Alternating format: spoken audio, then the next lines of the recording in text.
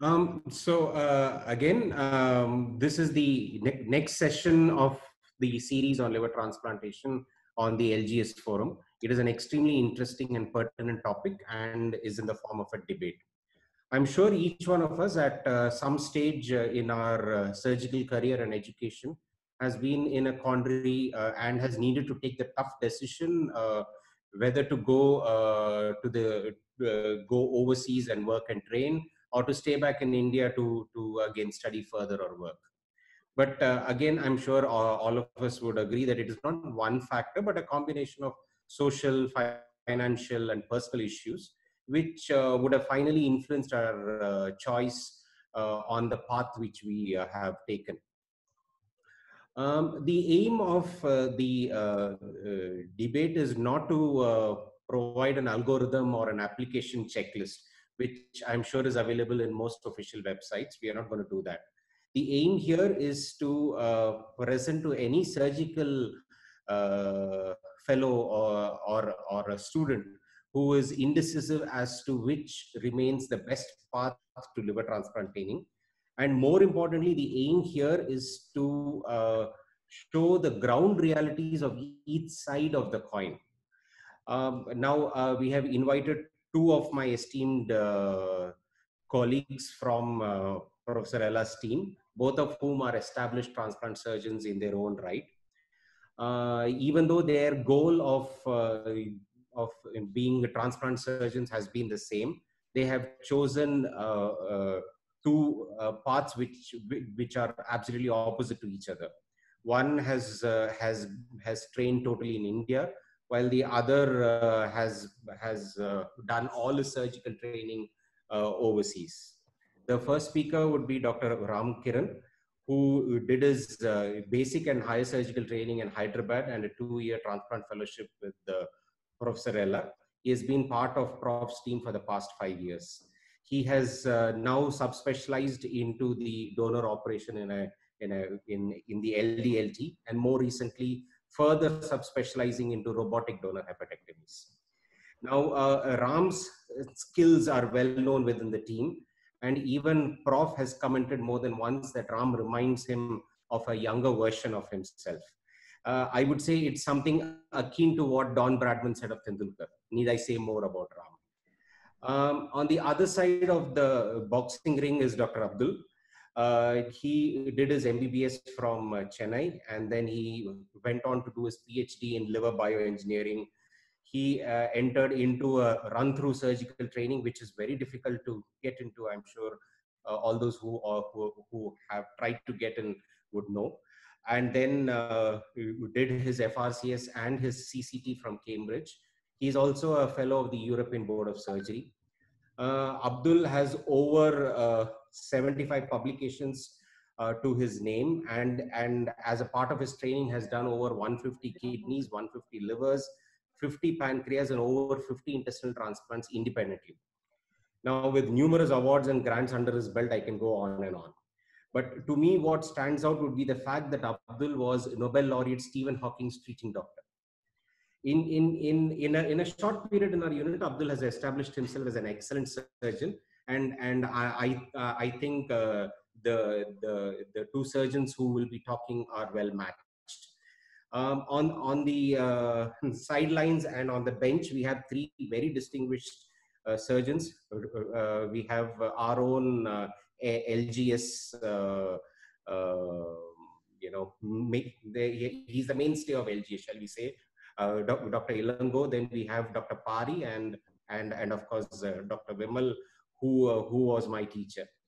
All of whom have taken the longest possible route to transplant training and success. All these three surgeons have trained both in India and abroad. Now, it's something I confess I am guilty of as well. Now, their comments on why they did of what they did will definitely enrich this debate. So to go on to the debate now, as they say, the grass is greener on the other side, but is that really true? Ram, over to you. Thank you, sir. I think we'll get on with this. Let me just share my screen. Dr. Ashwin has been a fantastic senior colleague, and someone with incredible knowledge, and he's an excellent surgeon and a prolific publisher. He's been of a great help for me all through my training. Can you see the screen, sir? Yeah, yes. You can make it full screen. Yeah, I'll just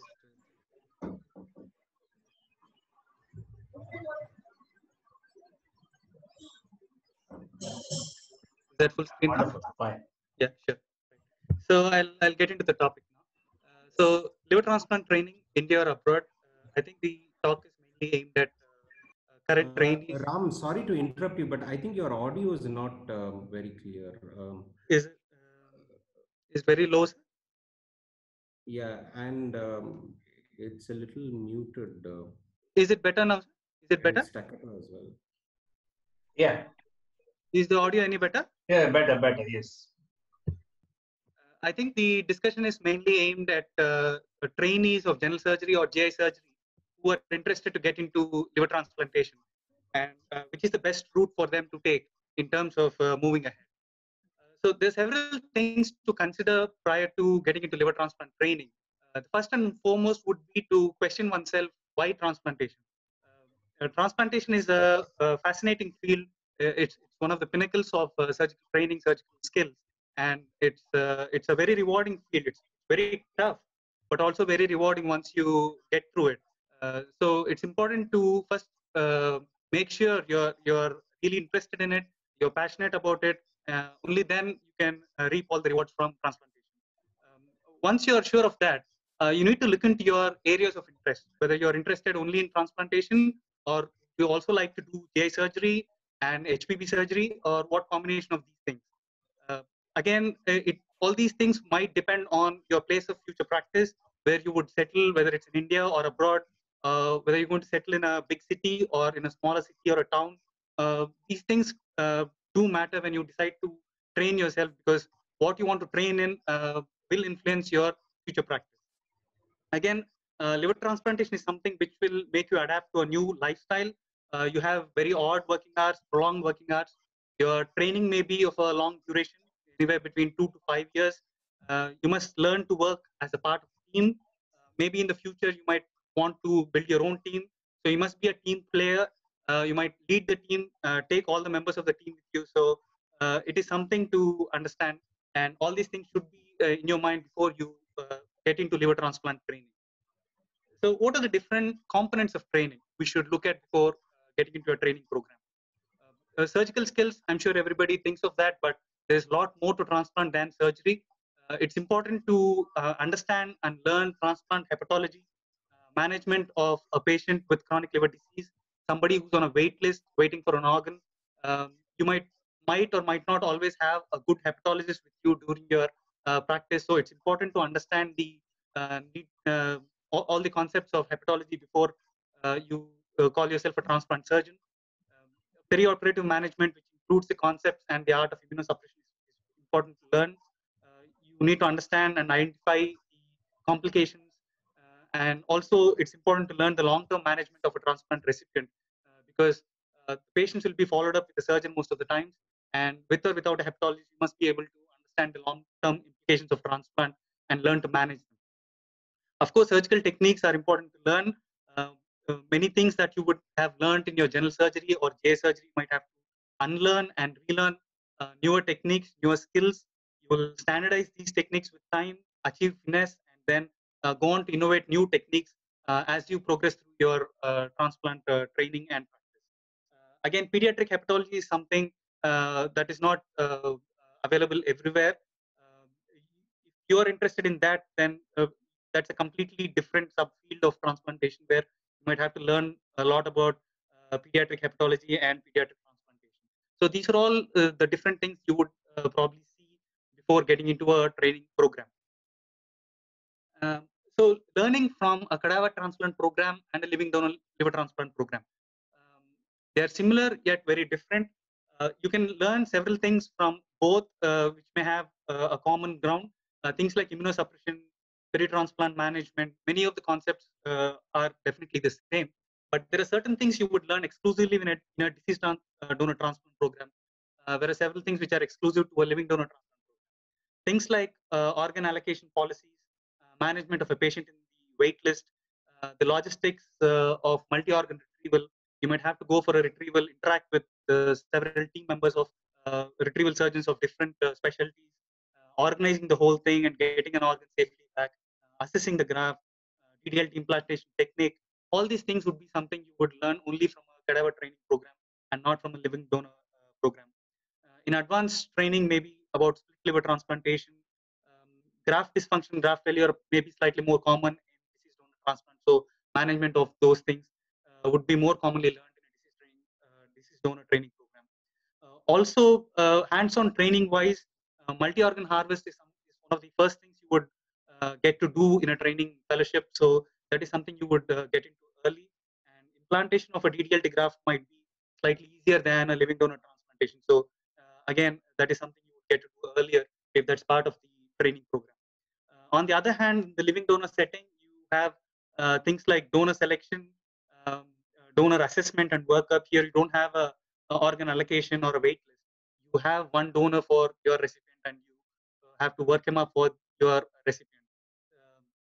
Um, you have to have thorough understanding of the surgical anatomy of the liver, biliary anatomy, vascular anatomy, and various techniques of harvesting the liver grafts from right lobe to the left lateral segment to left lobe, right posterior, all different techniques, which is again now advanced into minimal invasive surgery, laparoscopic, robotic techniques of graft harvest. All these things are again exclusive to living donor transplant. Coming to the recipient, the I'm reconstruction. sorry, can I just interrupt you? I Yes, think the please. audio isn't very clear. So if you can just come a little closer, Yeah, I'll do. and you might want to switch off your video, and we could try if it's because of a low bandwidth Internet is that it? the audio. Or yeah, Yeah, I think I'll switch off the videos. Is it any better, sir? yeah. Uh, we'll just try with this and see how it is. Yeah, let's see. So in the living donor setting, the reconstruction is much more complex than the deceased donor transplant. You have various issues like portal hemodynamics, small for size syndrome. All these things would be exclusive to living donor transplant, which you may not learn much about in a deceased donor transplant setting. Um, So what's the scenario in India? Is there a need for more liver transplant surgeons? I would say definitely yes. There's a huge population of chronic liver disease patients who are waiting for liver transplant. There's a big dearth of liver transplant organs, organs, liver transplant performing centers and the surgeons. So it would be very useful for our country to have more surgeons. So definitely there is a need. Um, there are a number of centers of excellence in our country, maybe around 12 to 15 centers which are doing about more than 50 transplants per year. And all of these centers have one or two training positions per year. Comparing North and South Indian centers, you have a predominantly living donor based training in the North. Maybe around 95% of their transplants would be living donor transplants, whereas in the South, anywhere between 15 to 20% of the transplants are deceased donor transplants. So if you get into training, this is something that you need to keep in mind. Most of these high volume centers would also offer additional HPP surgery experience. So um, again, that is something where you would be trained in all of these centers, and all these centers also perform pediatric transplantation. So these are an all-in-one kind of training centers, which you have all the facets of transplantation and HPP surgery covered in one center. Uh, so looking at training abroad, what are all the things that you, I'm sure Dr. Abdul, my colleague, will be talking in more detail about this, but I would just like to highlight a few points. The pathway for training is generally more complicated. You might have to give additional examinations, additional qualifications before getting into training in several other countries. Again, in training abroad, there is a difference between Eastern and Western countries. Countries like Korea, Japan, in the East would again perform more living donor transplants, and the training there is generally in the form of observerships rather than full-time training fellowships.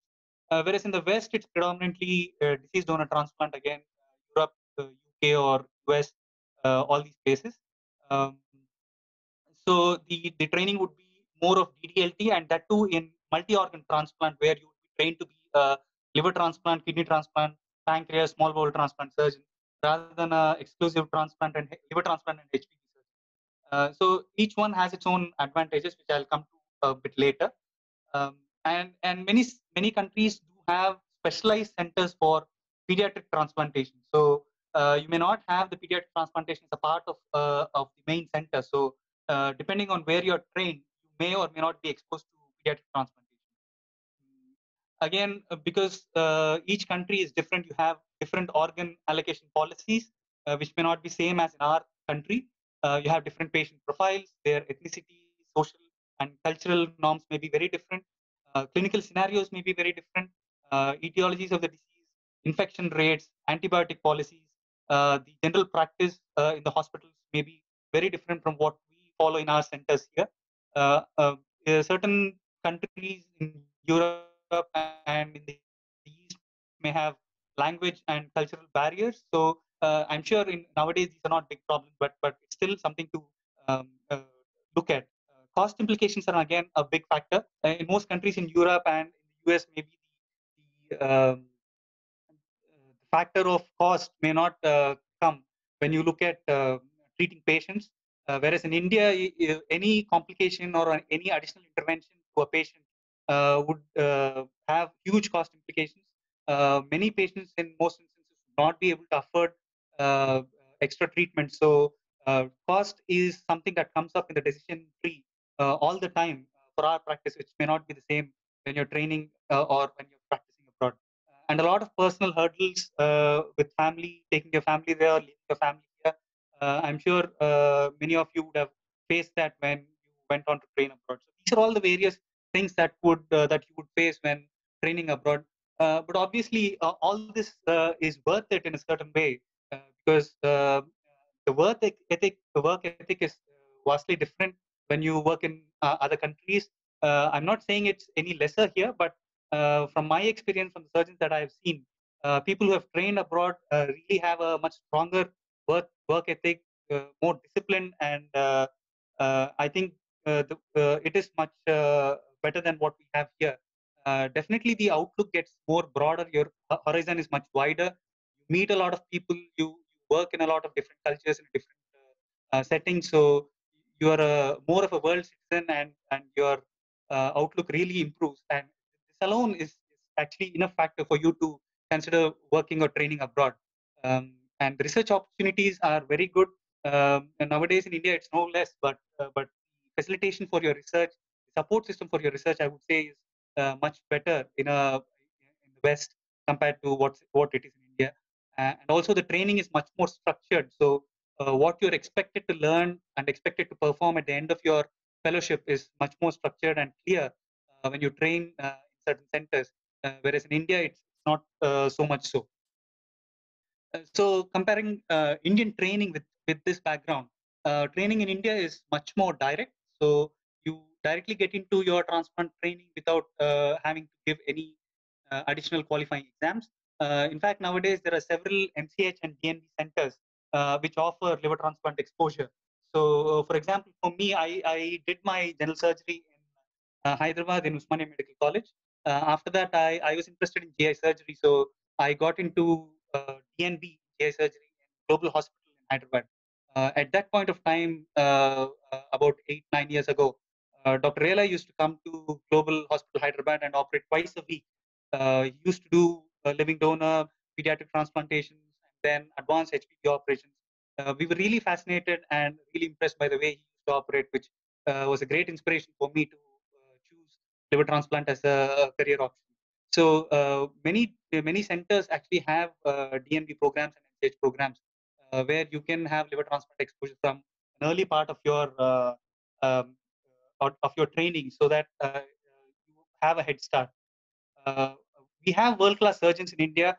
They're no less than any surgeons anywhere else in the world. Most of these surgeons are again trained in all parts of the world, and they have come back. So automatically, they bring their world-class experience to India. So you can learn what they have learned here without needing to travel the world.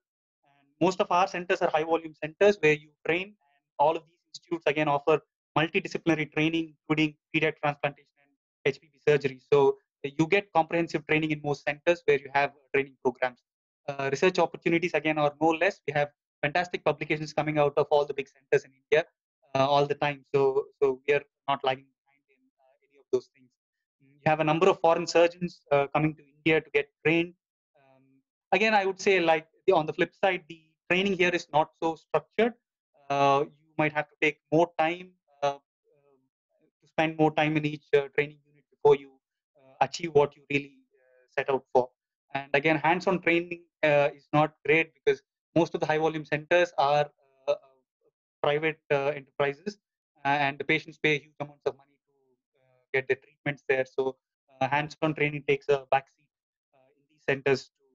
So that would you might have to spend a much longer period in your training to get into hands-on training. One other advantage is an extended mentorship that can happen. So somebody who was trained in a training center in India can, once they go back to their place and set up their transplant program, you have your teachers, you have your senior colleagues with you in your parent center. They can offer you a lot of help. We had one surgeon named Dr. Manoj who trained under Professor Rela. Now he's back in Pune, his hometown. He set up a transplant program there, and Dr. Rela offers his help to him whenever required. So that is something that you can have in terms of extended mentorship when you train in India and set up your practice in your own place. Again, you would be catering to your local population. You would understand your local policies better, your local practices better. And while you're in training, you can have a good outreach to your community of doctors and patients while you're training itself. So by the time you set up your practice, you're already in touch with a number of your local surgeons. You have a patient base built up while you're in training itself. So these would all be good advantages of training in India. Um, the next question I would like to address is multi-organ transplant training or liver transplant plus HPB surgery training. It's not always so clearly different. Um, uh, when you learn about liver transplantation, you learn about concepts of immunosuppression, long-term post-transplant management. All of these things, you're already halfway through learning about all solid transplant systems because they would be very similar for pancreas or small bowel or kidney transplantation. So you're already well equipped to understand and perform other transplantations. Pancreas and small bowel transplant are evolving in our country. So somebody who's trained in that would have an advantage in terms of performing these transplants. Kidney transplant anyway has been taken over by urology nephrology colleagues, so it may not be a big scope there. On the other hand, liver transplant surgeons are better equipped to tackle advanced HPV cases. Difficult liver tumors, biliary tumors would be much easily handled by someone who's trained in living donor transplant. Advanced resections and reconstructions, vascular resections would be more easily done by somebody who's trained in living donor liver transplant. So each one has its advantage and disadvantage. So that is something for you to keep in mind when you choose a training program. Is GI surgery training necessary? This is again a very common question that is posed by trainees. I wouldn't say it is mandatory, but the Transplant Act doesn't mandate you to have a GI surgery as a qualification. If you are a general surgery trained surgeon and you have 3 years post MS experience in the said specialty, and you have one more year of training in the organ transplant specialty, you're good to go to have a training program with you. But various fellowships have eligibility as GI surgery to get into the training program. But I would say it's not mandatory. However, you should never consider GI surgery training as a training from, liver transplant training as a training from your basics. For somebody who already has a fair understanding of hepatobiliary physiology, pathology, and surgical principles, liver transplant training is just an additional fine tuning of their principles and understanding different concepts. So, somebody with a GI surgery training would be much better equipped to take on liver transplantation training rather than somebody who comes directly from a general surgery part. So I would say that the GI surgery is not mandatory, but it is. I would say it is recommended to get into before going on into liver transplant training. So looking forward, we can have multi-center training collaboration under the aegis of the Liver Transplant Society of India. You have various training centers in India with each with its own advantages and disadvantages. So you could work in a LDLT center, train for pediatric transplantation in another center, go for a observership for disease donor transplantation one other center. You could hop on to several centers within India and get a well-rounded training in our country itself.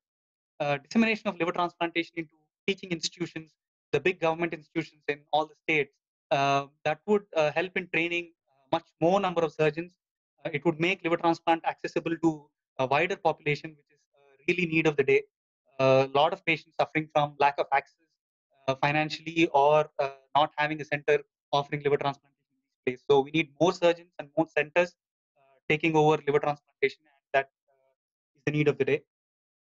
And you have HPB and liver transplant as a separate specialty, either in MCH or DNB. Moving forward, this would be something to look at, because you would have more trainees getting exposed to liver transplant and HPB at an earlier part of their career. ILBS offers an MCH in liver transplant and HPB. So this is something that should be more and more common in the future. And virtual learning is the new norm now, with fantastic forums like Learning General Surgery. We have experts from all over the country and all over the world who can teach us writing in our living rooms. So we don't have to travel the world. The world is our fingertips now. If you have a rover attending a grand rounds halfway around the world, you don't really have to go there. You can send a rover there. So I think with virtual learning, it really you can sit at home and learn all the things all over the world and get trained in centers in India. So I would say that's what my take. So I thank Learning General Surgery team to host this wonderful series of lectures. I think the picture says it all. Maybe 10 years before, we would still be lacking in terms of liver transplant training, but now I think we are the best in the world, uh, and our training is no less than anywhere else. I would end with this. Thank you. Over to Dr. Ashwin. Yeah, excellent argument from your side, Ram. Abdul, over to you.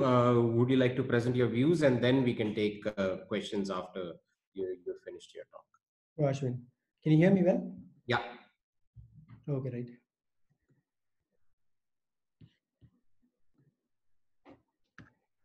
I think first of all, I want to thank Ashwin and Dr. Patta for this wonderful opportunity, and I think the others who are moderating the session as well. I think, I mean, Ashwin already said that I think I was born and brought up in Chennai, and quite after my MBBS, I think about 13 days after I finished my house surgeonship, I had already gone to UK. I think so. I was sort of well organized, and I was thinking about going to UK quite from the beginning. I think the reason I'm saying all this to start with is that I think there are quite a few people who are on who are listening to this or watching this, who actually want to know whether it is the right choice to think about abroad. As I was at that time, I think I'm sure people are still confused whether it is the right thing to do. Is UK the right thing? So what I'm going to do is, I think I'm going to although my job was to talk about abroad, UK is what I have experience for. So I'm going to talk about UK. I think Ram did a fantastic job talking about the basics of transplants. I'm not going to go into that. Why do we need to train in transplant? I'm not going to talk about it. I'm going to specifically talk about why need to train abroad with more emphasis on UK perspective. So I think, I mean, what I'm going to be touching upon is, I think first thing is to understand the UK training pathway. How long does it take to train in UK, and what all you need to do? And I think people always talk about, I think even Ram commented on it. He said that it is a structured training abroad. What is it all about? I think we need to exactly know. So what I'm going to do is I'm going to show you some snippets from my CV, from my curriculum vitae, to understand what exactly structured training is all about. And I think, I mean, is UK training a complete package? I think by the end of this lecture, I'm sure, by the end of this talk, I'm sure you would agree that it is a complete package, much better than what India offers at the moment. I think, I mean, the other question is, why does UK not do LDLT? Because that would actually not have this discussion at all. We would be quite happy to go to UK or abroad for liver transplant training if other countries offer LDLT as well, because that's where the crux is. I think there is something different in abroad, which I think India seems to be much better in. And I think I've also, what I've done is I've asked some of my liver transplant colleagues. I've done a mini survey about 10 of my colleagues. I'm going to show their perspective as well, because it's not only important to understand my perspective, but some perspective from the seniors and some junior consultants from the specialty. So I think this is just a brief diagram of what the UK training is all about. So after you finish your medical school, it's probably relevant for us. What you do is 2 years of foundation year training, like what you do as a house surgeon in India. You do 2 years in UK, so that's your foundation training. Then you go on to do a surgical training year 1 and 2, which are actually your core surgical training. This is when after the first 2 years is when you actually enter into, when you actually decided that you want to do surgery, and you enter into core surgical training. Then following that, you have an interview where it is decided whether what higher specialty training you want to take. So that is your ST3, surgical training year 3 to surgical training year 8, which is 6 years. So that's basically 8 years of surgical training. And following that, I think either you can become a clinical consultant, or you can go and do a post CCT year, which is CCT is nothing but a certificate of completion of training. So you do a post CCT year where you can do a fellowship. For example, let's say you want to do a fellowship in robotic surgery, so you can do a fellowship, 1-year fellowship, either in UK or go somewhere else like New Zealand or Australia, and then come back to UK and join as a consultant. But the catch here is that I think if you have to do a high-end specialty, like let's say HPB surgery or a transplant surgery, you need to do research. You need to do either a couple of years of MD, a doctor of medicine, or 3 years as a PhD. If it all goes well, these can get extended. But again, these might be, I mean, these are currently difficult to get as well, because NHS is running out of funding. It's not easy to get it. So I think the other thing, I think, if you do a MD, it will take you about 12 years if it all runs smoothly to become a clinical consultant in UK.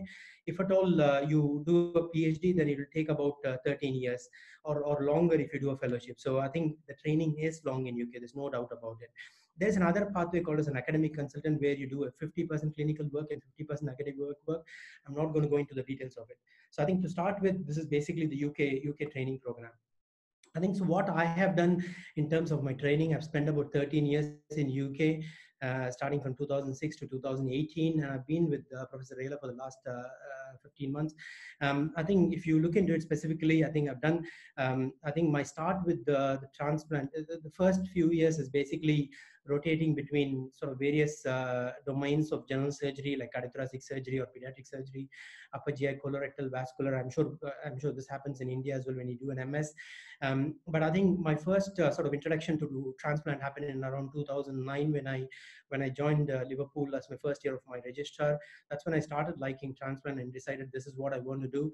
Then I went to Leeds and did my PhD in liver transplant, because I didn't want to settle with renal transplant. So I did my my research in liver reengineering, where we took the sort of human livers and took all the cells out and then repopulated it with fresh hepatocytes. Then subsequently, I went on to do my higher surgical training. When you do a higher surgical training, first 2 years or 3 years of your training is general surgery, and then only the last 2 years or 3 years is your higher surgical training. I was lucky enough to get at least 3 years of that in Cambridge, which actually is the only center in UK which can do multivisceral transplant, which can do a combination of small bowel transplant and a liver transplant, a pancreas transplant, all together in one. So it is the only center. So I was quite lucky enough to go into that. So I think, I mean, as I said, I think people talk about structured training. One of the problem is that nobody is able to explain what exactly it's all about. I think I'm going to go into a bit of basics of the structured training in UK, what it offers. Then I'm going to touch upon the liver transplant side, what UK offers in terms of liver transplant. So I think the reason why it is called as a structured training is that because there are everything for what you do from the beginning. So I think this page goes further down up to 2006 when I first started. You can actually go into this website and you can actually see what I have done from the beginning, from 2006 until 2018.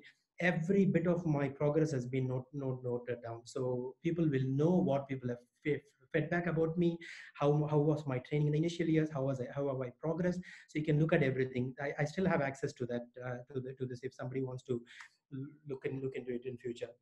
So I think this website will have everything what I've done in terms of my assessments, in terms of my prizes, let's say, in terms of my publication, everything is there in this website. So this is basically which people can actually assess you every 6 months and see whether you progress to the next level or you get demoted and continue to do the same 6 months again. So it's quite a structured training, I think. So this is basically one page where you actually look at the feedback. So the multi-source feedback, MSF, at the bottom of the page. So I think from the initial years 2006 to 2018, you can look at each and every one of my feedback. If somebody has told negative, it will get highlighted in it. So it's very important to actually, I think when Ram said that people are much more ethically right or are hardworking, or should say, I think more organized. It comes with all the sort of stringent measures where people are really watching you and want to make sure that you get all the training that is needed. So I think now I'm going to just show you snippets of my CV to understand what structured training is all about. It's not about, I think Ram also pointed this, he said that surgical training is not the only thing. So you need to have a component of other things that actually makes the complete package. And I think I still sort of want to say that UK provides you the complete package. So I think first thing is your mandatory logbook. I'm sure I'm told this is quite a difficult thing in India. People don't really maintain their logbook. So if you look at the bottom of the page, it will tell me, I mean, from 2006 to 2018, how many operations I've been part of. I mean, in terms of, this is just a small snippet from my CV. So you can look at my, I mean, the different courses. I think I've just highlighted the 15 transplant related courses. So these are available. These are, you're not, I mean, you are basically expected to do this. Some of these are mandatory, some of these are done because of my own interest. So some of the, I mean, majority of these are sponsored, so you don't have to spend for it. So there is an effort from the UK training program to actually train people and give them these academic and generic skills. So I don't want you to read all the slides. I think it's just a brief of what I think. I mean, research and publications, again, there is a bit of a pressure on everyone to actually publish and to sort of follow evidence based, and I've done that as well. I've got more than 100 research items and continue to do so with Prof's team as well. Research grants, there is emphasis to actually take grants from the charitable trust and from the other sort of government organization to see whether you can do sort of hardcore research. I think the first one is nearly sort of 2 crore worth grant, which I took for doing a randomized control trial on portal clamping versus sprinkle manual in Leeds. So I think there is a lot of emphasis on that. Some people do it, some people don't do it, but the mandatory thing is that you should at least have 3 first author publications. You should have had some grants, and you should have done sort of tick mark some of these courses. So I think presentations at various international platform, again, it is mandatory to have at least 3 presentations by the time you complete your training. So I've done various. This is just again a short snippet. Teaching juniors during my training, there is emphasis on teaching your juniors. It's not only about training yourself, but you also need to teach. So I think quite early from my career, I think even when I started becoming a registrar at quite a sort of at an MS, let's say at an MS level, I was training people on doing various things, because at that time I had the surgical skills and I wanted to teach my medical students. So I think there's an emphasis on that. CRISP course is basically the critically ill surgical patient, and then the basic surgical schools. There's lots of other courses where there is an emphasis to go and teach on them, and you're not forced on doing it. People are given right, and you're actually teaching at the level grounds with a senior consultant, which I'm sure doesn't happen in India. So I think there is also sort of emphasis on management training, because the emphasis is to become a leader, not only a clinician, but you need to be a leader in what you do. So I think there are some courses that they do to help you a project plan or a manage or do a leadership course. The right box actually shows, I think Cambridge also had a mini MBA, which I think I was fortunate to be selected based on an interview, and I went on to actually do a managerial role in education and study leave department in the Cambridge. So I think there are lots of emphasis on doing things and actively following this. So I think overall, I think you all should agree from what I have presented so far that it is a complete package. It doesn't only give you the operative skills, which again you get assessed every day in theater. You have an assessment. There is a procedural based assessment. Nobody is just, I mean, you can't just tie a wrong net and then get away from it. So you are being assessed. In terms of the non-operative skills, I think there are lots of emphasis on academic and generic training. I think so. Academic skills, audit, research, publishing, grant, which I already covered. Generic skills like things like communication, leadership, management, organization, teamwork, learning, teaching, ethics. Everything is covered. So there is nothing. I mean, you go every day working not only to work, but you get taught on these skills without being pressurized, and it just automatically comes to you by the end of your training. So I think now going into the sort of the context of our talk, which is what UK offers for liver transplant training. These are the 7 centers which do liver transplants in UK, and I think this summary is not available anywhere. I think so I've taken some efforts to take it from various sort of documents from the UK. So I think, I mean, the top ones which do liver transplant are the King's and Birmingham. There's no doubt about it. They also do some pediatric transplant, including Leeds. These are the annual numbers for these transplant centers. And also I've highlighted the different organs that they do other than the liver. Ram pointed out that that training in multi-organ transplant is needed or not. I've not covered HPV in this because I didn't want to confuse the issue. So I've stuck to the liver transplant. All of these centers also have HPV. So you can go in and join into a theater like Cambridge. If I have a free day, I'll go into HPV theaters. There's nobody stopping you. There is an emphasis on training. If you're free, you can go in and join. There's no problems at all in that. And also, I think the other aspect that people like about UK training is organ retrieval, because that is something that is not there in India. And I have given you the numbers for the DBD and the DCD, which is not practiced in India. There are huge numbers as well. It's important to learn the DCD as well, because I'm sure in future, maybe a long time from now, you will have DCDs coming up in India as well if things get more systemic and systematic.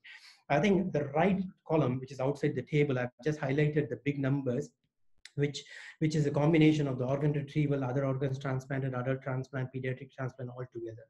So I think in terms of the numbers, Cambridge, Birmingham, King's, and Leeds are all sort of big transplant units. So I think this gives you a rough summary for somebody who's currently doing an MCH who wants to train in these centers. I would recommend going to these 4 centers, not anywhere else. I think at the bottom of it, I've said like what's happened to the UK liver transplant list. I'm going to show you a summary of how the liver transplant, how many patients are active on the list. So not a huge number compared to what in India it will be somewhere around 10,000. So I think we're not going to go into this. So I think it's a 20% increase in the number of patients from previous year. So not a sort of very moderate increase. So you might not see a big change in the active liver transplant waiting list, but that doesn't mean that you don't get trained. I think that there's going to be liver transplant all the time. It's not going to be that it's going to be all medically treated.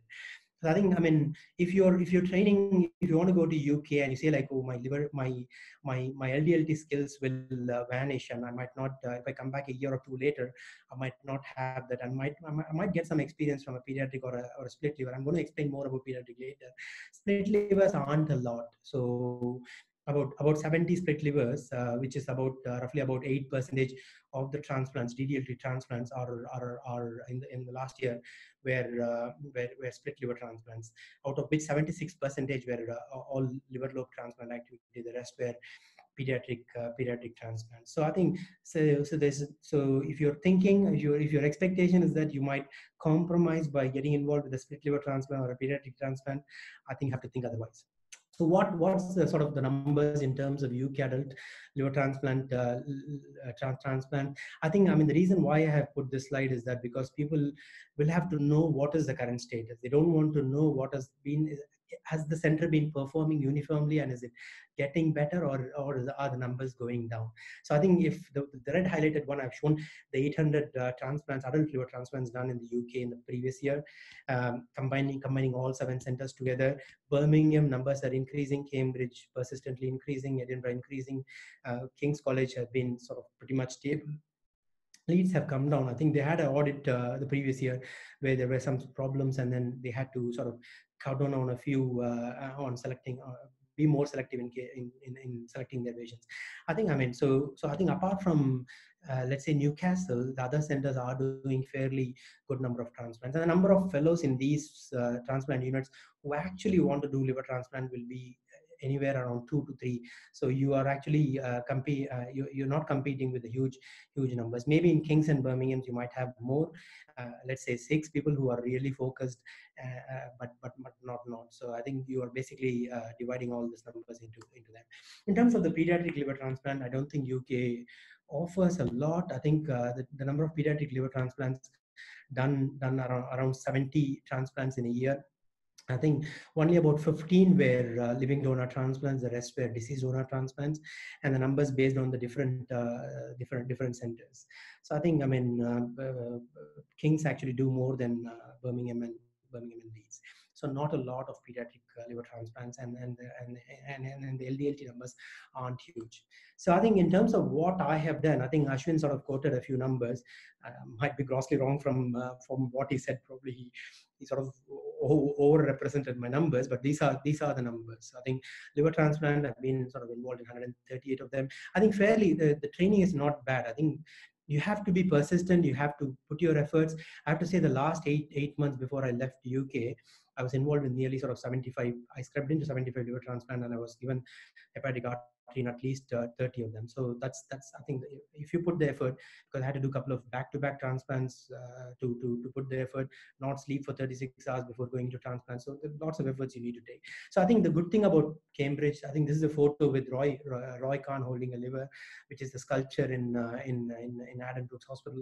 So I think the good thing about Cambridge is that it offers a variety. It offers the liver transplant. It gives me training in multi-vessel transplant, kidney transplant, pancreas transplant. Kidney transplant, majority of are independent ones. Multi-organ retrieval, about 150 of them, small bowel retrieval, laparoscopic donor nephrectomy, vascular access for dialysis, you name it. I think there's skills everywhere in Cambridge, and there's no on-calls, no duty goes without actually operating in Cambridge, and obviously assessment of these patients and all sort of adds to huge numbers. LDLT in UK, why aren't they doing? Are they bad surgeons? Are they not technically confident? What exactly is the problem? I think if you look at the right side, that tells you, I think the median, let's say, I think when I started my research in 2000, when I finished sort of 2013, the waiting list for liver in UK was about 138 days. And the current waiting list is only about 99 days. So it is coming down. The reason it's coming down is that things like hepatitis C treatment, things like sort of metabolic disorders, having sort of better other options.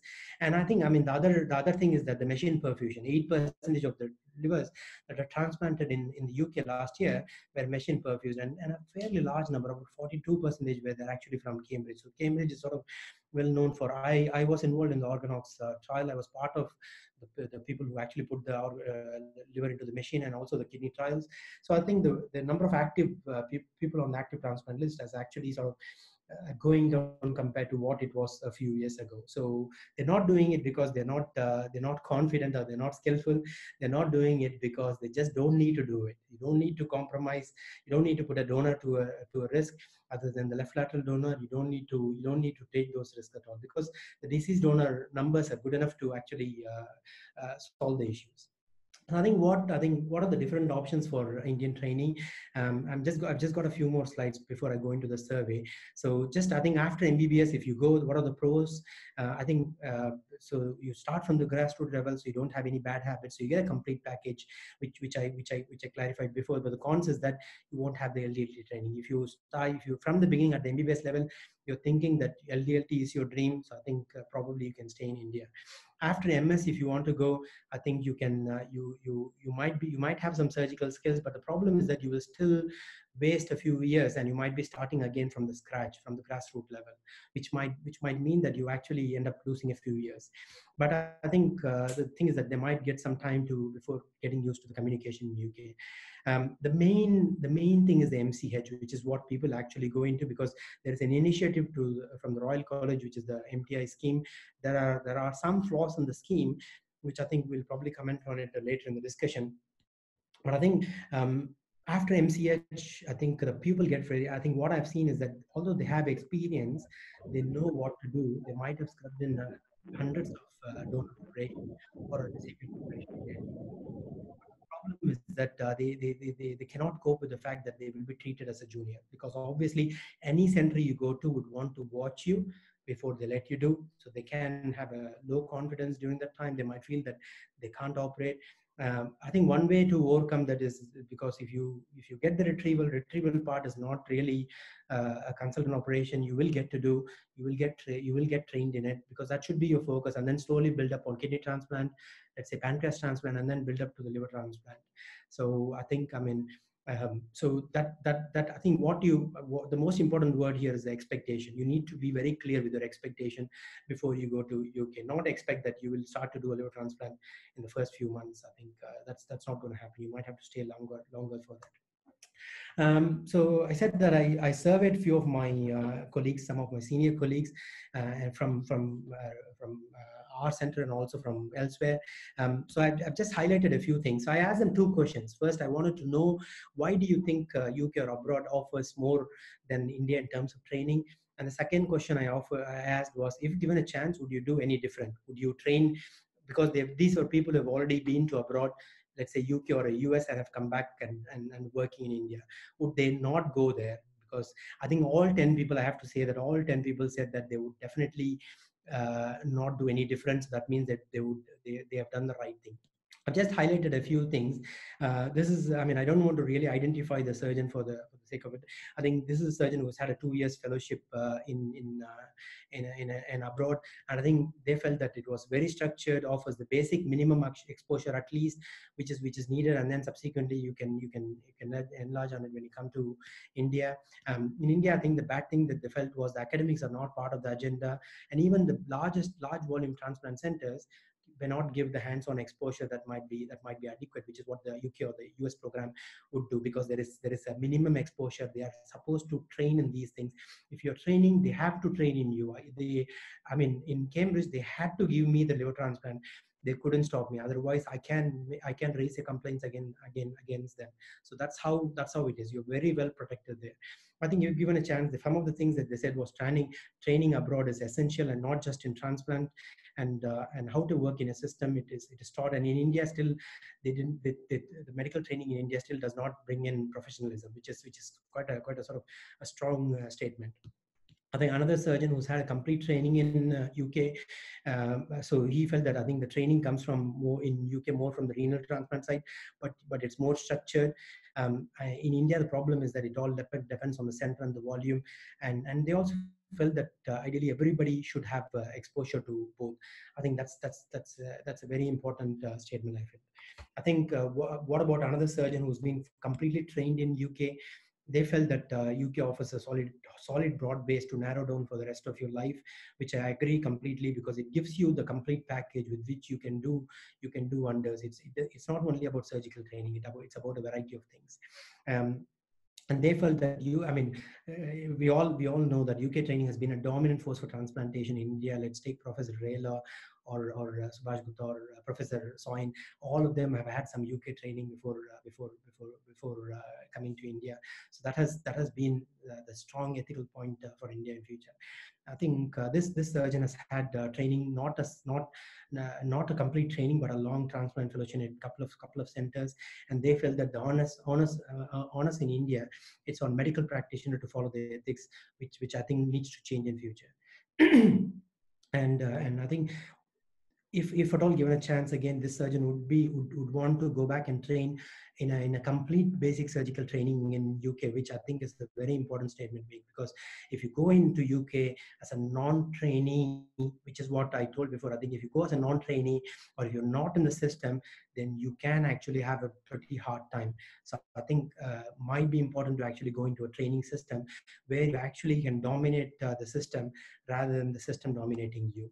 So a couple more slides on the previous other people's experience. This surgeon went to a year, and he's practicing LDLT surgeon. So he felt that it offers a good retrieval surgery experience. I think, as I pointed out, he did feel that I think you need to know what they. So I think this surgeon, the second one, the Dr. F, is actually fully trained in UK, works in Pakistan. He felt that I think I think you get a much better exposure in UK because of the rotation. Because I mean, you saw my CV. I think I rotated to multiple hospitals. I actually changed to 16 houses, 16 houses before I actually settled down in Cambridge. And I went into sort of I worked with so many people. I have to say, like more than 200 consultant surgeons I worked under. I think lots of they also felt that lots of time wasted in irrelevant skills because the training is long. That's a big problem. This is an anesthetist who was trained completely in UK. They felt that you get a complete package, better work-life balance. In India, you have to be lucky to be in the right place, which again is a big problem because there are lots of centers. You shouldn't lose your focus and go into smaller centers and suffer. A few more things from interventional radiologist, hepatology colleague, and somebody who's trained in medicine in elsewhere. I think a philosophical point, which is I think foreign training gives you an explore better, broader understanding of life and better aspects of life.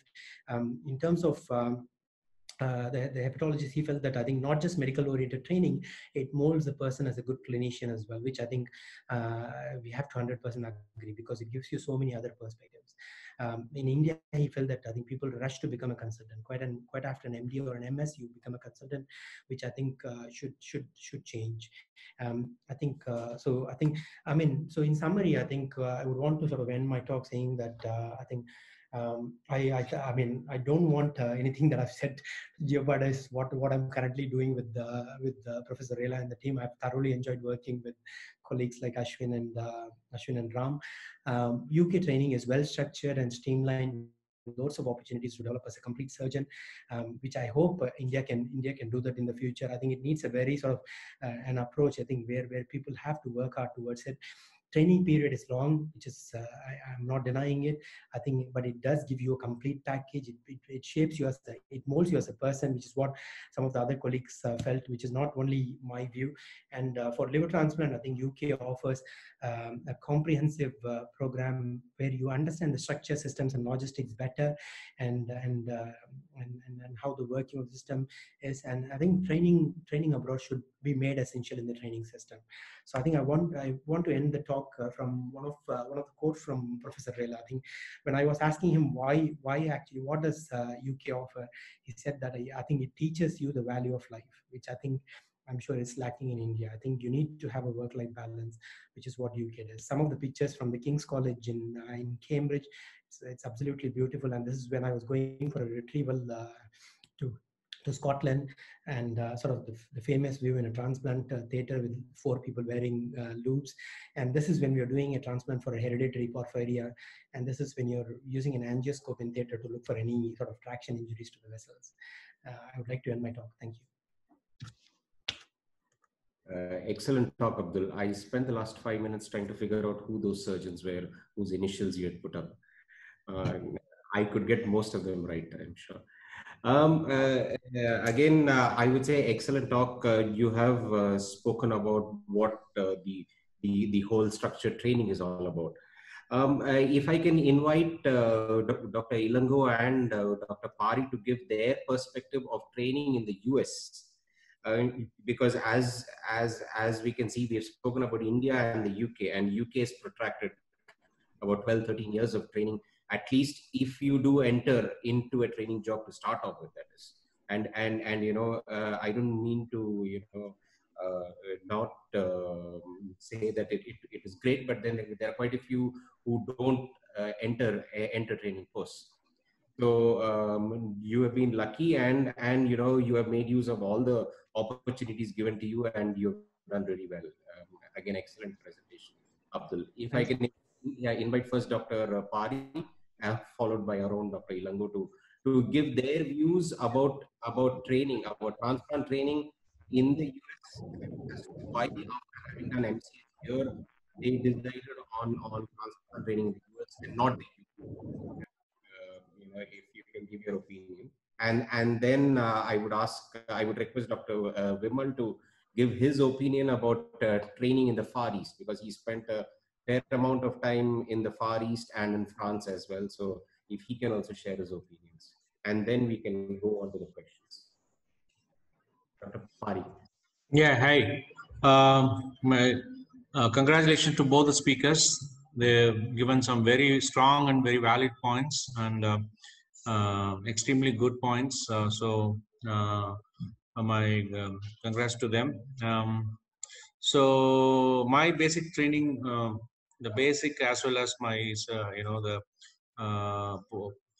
superspecialty training in MCS surgical gastroenterology has been in India. I've been trained with surgical gastroenterology department of Sanjay Gandhi Postgraduate Institute, Lucknow, and I'd been to US for my transplant training. Okay, so my decision to go to US for transplant training was way back in I would say 2005 or 6, when the liver transplantation was still not well set up in India. There weren't many training positions here, so maybe that was a major. That the time period was probably one of the important reasons why I chose to go to US. I may not do the same right now or like 5 years ago. So my decision was based on those times in 2005 and 6, when liver transplant was still in infancy in India.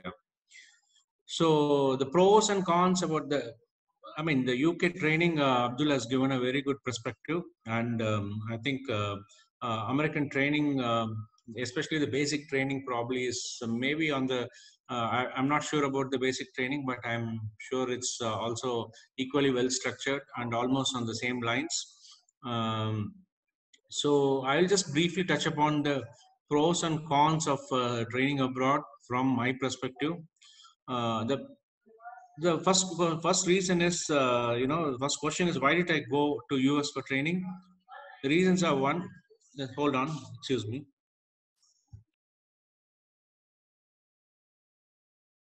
Sorry. So reasons were one, times. There was times when we used to think that if you had to train in liver transplant, you probably had to go to UK or US. That was the time when I decided. So that was the most primary reason. And two, the glamour of getting trained abroad, glamour of going to US or UK and seeing what's going on there, because you don't know where the bar is. We used to think that we read all the US and UK authors in the textbooks, and you really don't know where their bar was. So you really are curious to see whether how far you are from that bar they are set up. So that was one of the curiosity, was probably the most important reason why I probably thought I would go to US and see what is going on there. But probably now, the bar Indian. I really like the last slide of Ram Kiran when he put on the Sardar statue. That sums it all. Now the Indian bar is probably set at a much higher position there than in US or UK, and probably things are much different now. So the pros are that, yes, you get a very broad outlook. You mature as a person. Okay, you mature as a person. Just forget about the transplantation. So many things you pick up while being in UK or US. Probably, how you behave yourself on the road, how you behave yourself in a crowd, how you carry yourself with your colleagues, and the unknown persons, the strangers, patients, everything. It makes you mature as a person. So you come back as a totally different person when you come back from US, and it's much more structured. You have to accept that the training back in US or UK is much more structured. You really have targets where the programs have to really tick on and have to complete. Otherwise, they don't exist to be training programs anymore. So they really are also under pressure to train you well. I don't think that's very true in India.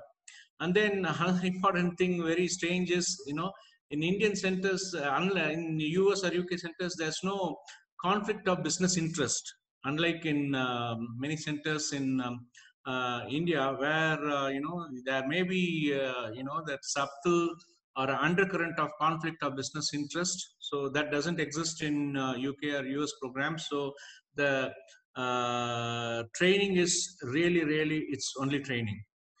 And then obviously, if somebody is interested in research, higher possibilities of you landing up in a research job if you go to the Western training centers.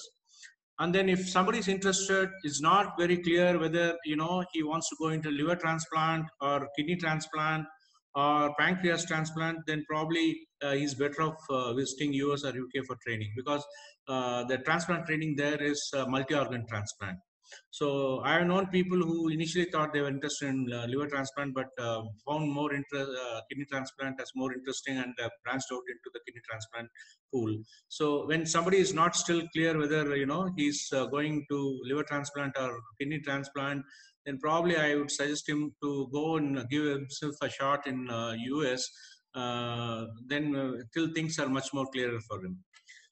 And then if somebody is keen on settling down, invest, probably that's a very good reason to go ahead and get trained in US or UK. Obviously, he's going to get a taste of how things are there, and he can take a call.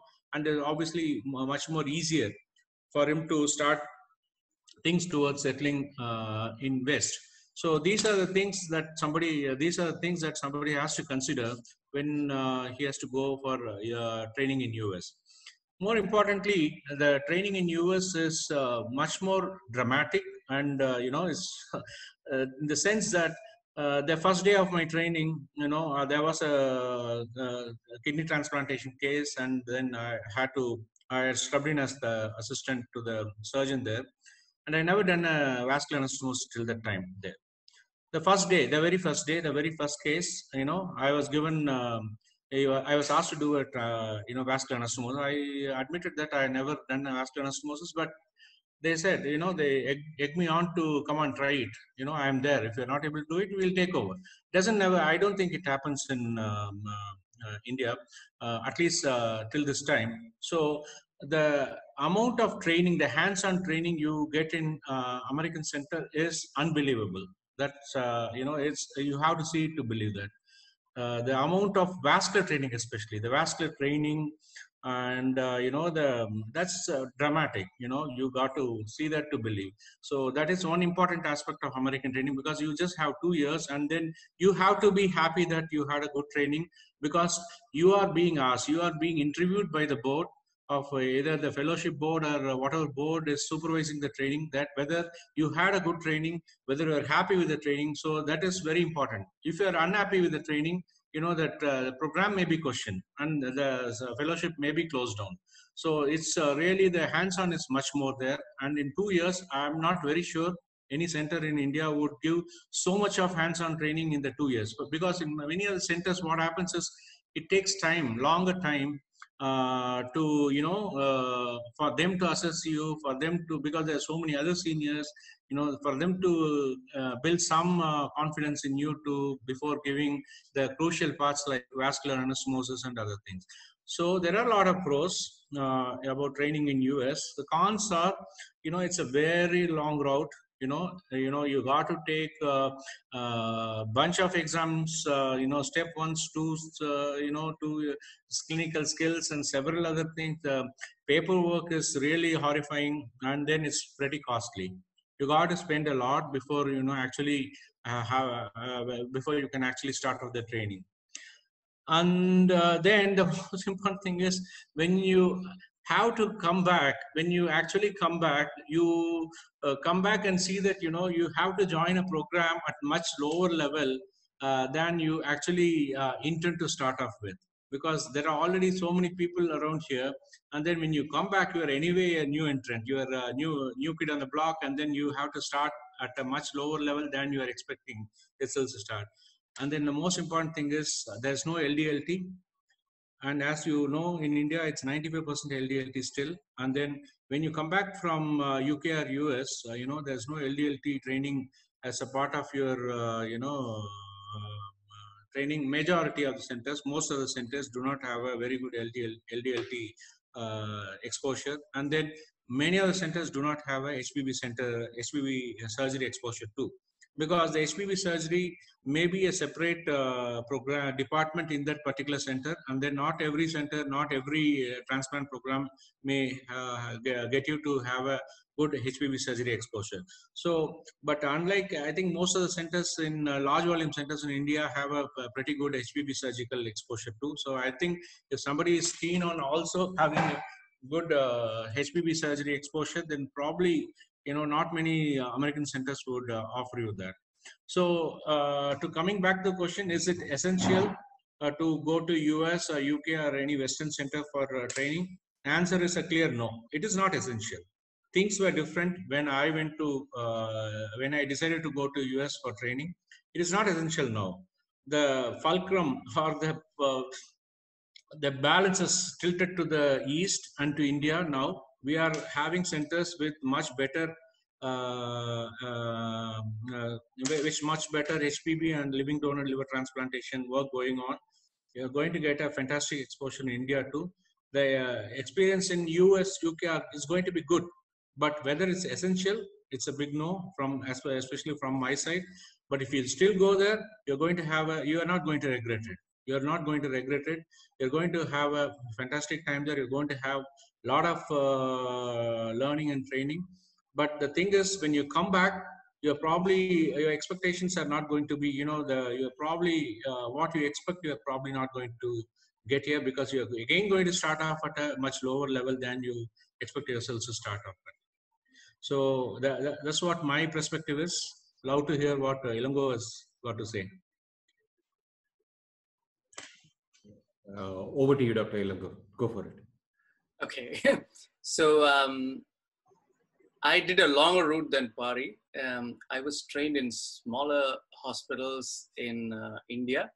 I trained from Madurai Medical College for my MBBS, and I did my MS from Trivandrum Medical College, and then took a long 7-year hiatus because I had to settle down with family. There were much pressures on a young surgeon. So I was basically a podiatric surgeon, and I did a lot of work in endoscopy. I was a full-time endoscopist, and I used to do a lot of imaging. I was a sonologist who did a bit of interventional radiology for 7 years. So after that, I decided to pursue my love. So when my family was a little settled, I took up GI surgery. I qualified to do my MCH in Madras Medical College, a large volume center. I was with Dr. H. Ramesh for a brief time. So my interest was not focused on liver transplant at that point of time. My interest was mainly in pancreatic surgery and diseases, pancreatic diseases. So that was my main focus. In 2009, I was with Dr. Ratnasamy. He was telling me that I should go for liver transplant training. I was like a pauper, but by the time of, I was a non-service PG, and I think I was paid 8,000 rupees at that time per month. So I had accumulated a lot of debt during that time. My wife had joined DM gastroenterology at that point of time. So I had to support myself. So just for that, I had to work independently as a GI surgeon, and I had to survive those years. During those years, I felt that after listening to my teacher, I felt the need to train further in liver surgery. So I had to take the longer route. So I wrote the USMLE steps out of the money I saved during those earning months. And I traveled to US and took a fellowship at his advice. The first application was to Mayo, and Dr. Chuck Rosen was surprised to see all the things I have done. He said, why don't you apply here for fellowship? I said, I want to see how the life of a liver transplant is. Some events that happened during the time of my training, I saw the procurements, and I was not very comfortable with brain death protocols, probably arising from my misunderstanding. So I took some more years to actually decide to go to liver transplantation. So it was 2014 by the time I went there, but I was really lucky to train in Pittsburgh. The winds were changed at that time. Dr. Humar was in charge. Living donor program was just picking up. I was learning new lessons as the whole program was focused on developing that living donor program. So I was lucky. I did about 155 kidney transplants in first year. In about 6 months, 5 transplants back to back. It was back-breaking work. 110 hours plus hours per work week. Most of the time I was spending in the hospital, but it was well worth it. Every hour I spent there, I liked it. My first independent kidney was day 60 of joining the program. And the first anastomosis, like Pari said, was on day 3. I refused to do the first 2 days. I said, I have never seen a kidney transplant. What I would do is I would expose the vessels. and I would wait for somebody else to sew in the kidney. But by day 60, I was good enough that I was doing most of the anastomosis in kidneys. And on the first pancreas transplant, I was trying to stand very quietly. And Mark stood up and said, Ilango, you're trying to show off, saying that you can do the pancreas transplant from your side. And I said, I've never done one. He said, yeah, come in and do. That's why we are here. That is how open the program was. And it was the same with liver transplant as well. But at that point, Dr. Hughes had a rule. Only one fellow was allowed to scrub in. There were only 2 people operating on the patient. We had a good time. What he expected in return was a long working hour. I was on call every day for 1 whole year. And at the end, I took a 10-day break to take my children outside Pittsburgh for the first time. So it was hectic work, but I thoroughly enjoyed every hour of that. I still maintain that extended mentorship with Dr. Umar.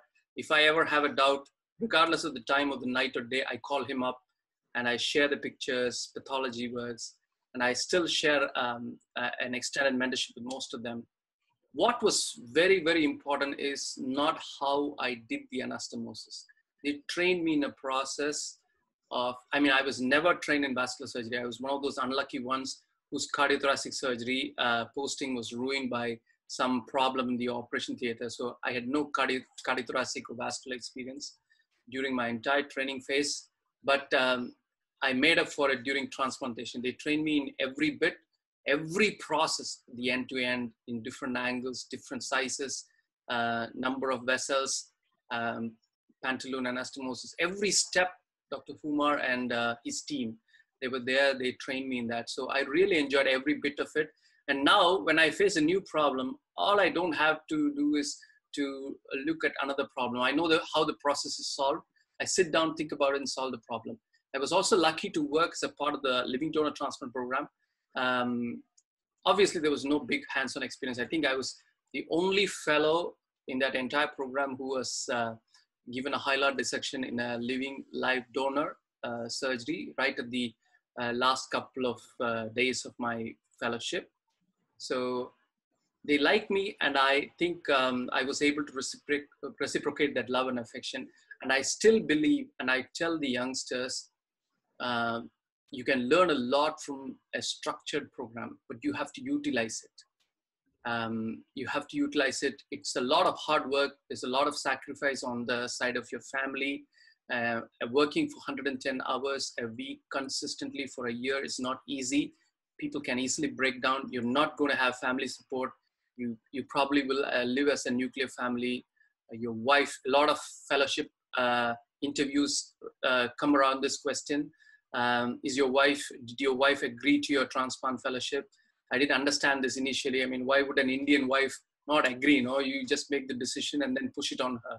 But at the end of the fellowship, I realized that some of the transplant stuff can really ruin your personal life. It's that hard. But still, after me and my wife finished those fellowship years, I still consider it one of the some of the best years of my life. I have enjoyed every bit of it, and I would still recommend that for a complete training program, you should go to the US. Probably I was lucky on the LDLT front that I had a good exposure, but I think it is catching up in US. You will still get a good fellowship. Vinay Kumaran is already there. I think the tides will change for living donor transplantation in the US as well. But I do not consider training in India less as well.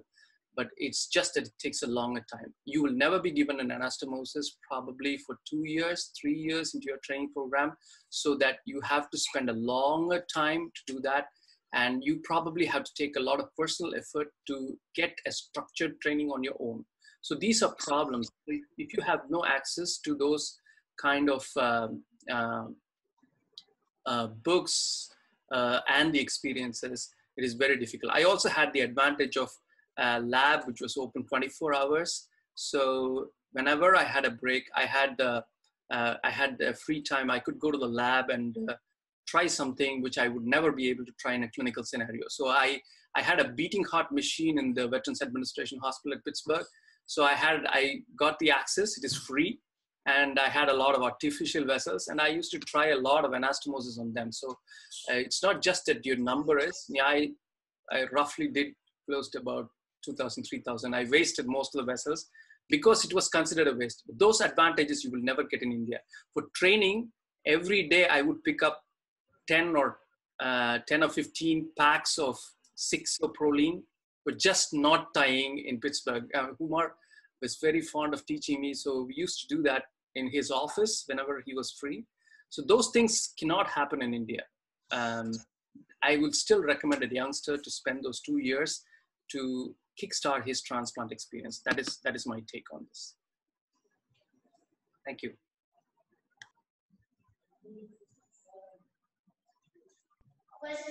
You're muted, Ashwin. You're muted, Ashwin. Sorry. Excellent arguments by you, Dr. Ilango. If I may ask Dr. Vimal to give his opinion with regards to training in the Far East and in France as well, and as to what his thoughts are with regards to training overseas. No, thank you, Ashwin. Actually, I loved the talk of Ram and Abdul. I think people would have made up their mind. I'm just trying to, tell what happened to me, so that they will understand the difficulties of going Far East, and then the amount of exposure you get, and what you're going to do after that.